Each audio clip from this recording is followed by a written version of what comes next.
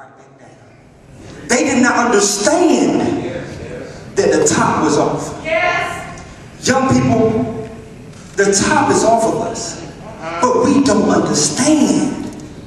We have lost something from that era. And I love Pastor Harris because every little thing he says to me wakes me up.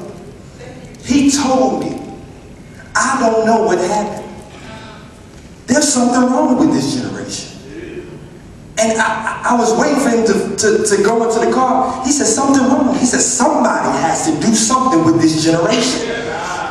And I began to think, what have I done? What have I not done? So young people, I want to know, are you that troubled young man?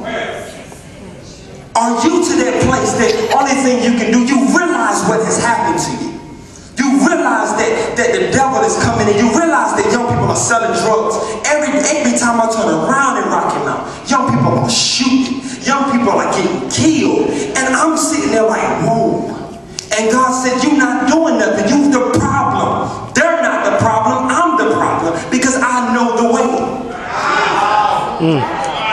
But I'm exiled.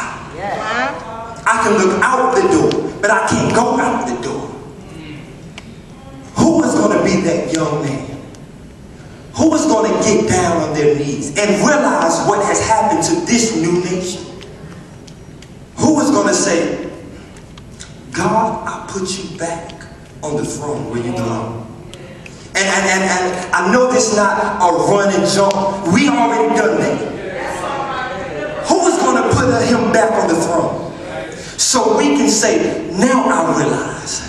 Now being afraid of someone is not being a punk. When the young man said we were afraid, Bishop says all the time, we don't fear God anymore. We curse and speak in tongues with the same tongue. We don't fear him anymore. Now my father is over there. I love him. I'm not scared of him, but I'm afraid of him. Because I know the authority that he has over my life.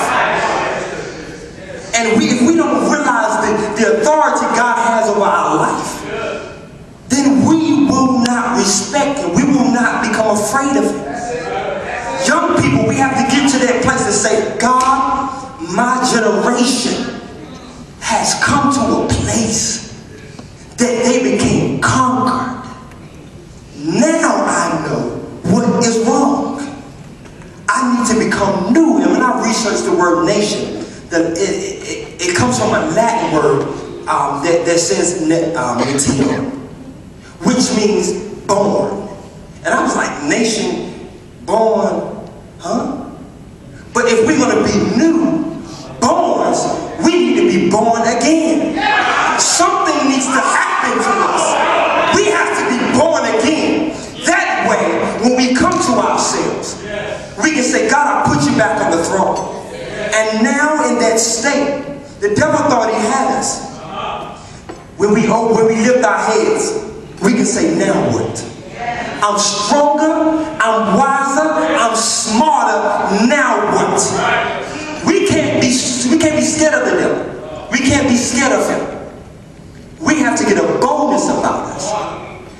The other night, Bishop preached, those with me are more than them.